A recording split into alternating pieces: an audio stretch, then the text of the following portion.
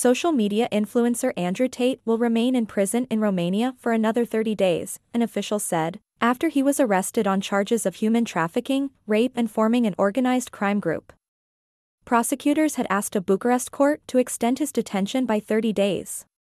Tate, a British citizen who previously was banned from social media platforms for his misogynistic views and hate speech, was arrested on Thursday together with his brother Tristan and 2 Romanian suspects, according to officials who raided their properties in Bucharest.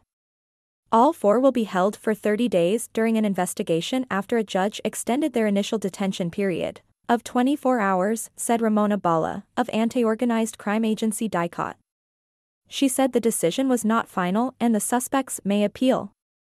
The 4 suspects appear to have created an organized crime group with the purpose of recruiting, housing and exploiting women by forcing them to create pornographic content meant to be seen on specialized websites for a cost, prosecutors said.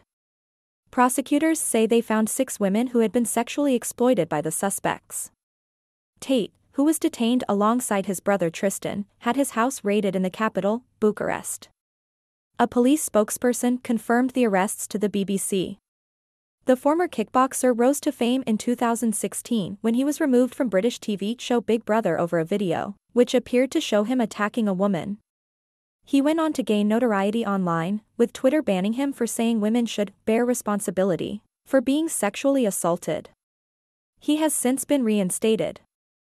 The 4 suspects appear to have created an organized crime group with the purpose of recruiting, housing and exploiting women by forcing them to create pornographic content meant to be seen on specialized websites for a cost, prosecutors said. Prosecutors say they found 6 women who had been sexually exploited by the suspects.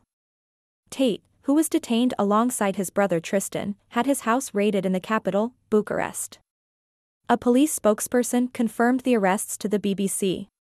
The former kickboxer rose to fame in 2016 when he was removed from British TV show Big Brother over a video, which appeared to show him attacking a woman. He went on to gain notoriety online, with Twitter banning him for saying women should bear responsibility for being sexually assaulted. He has since been reinstated.